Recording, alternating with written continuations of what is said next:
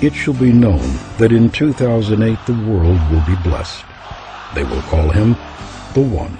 A nation healed, a world repaired. We are the ones we've been waiting for. And he has anointed himself, ready to carry the burden of the One. To quote Barack, "I have become a symbol of America, returning to our best traditions." He can do no wrong. Do you have any doubts? Never. Can you see the light? A light will shine down from somewhere. It will light upon you. You will experience an epiphany. And you will say to yourself, I have to vote for Barack.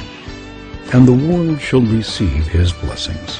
This was the moment when the rise of the oceans began to slow and our planet began to heal. Behold his mighty hand.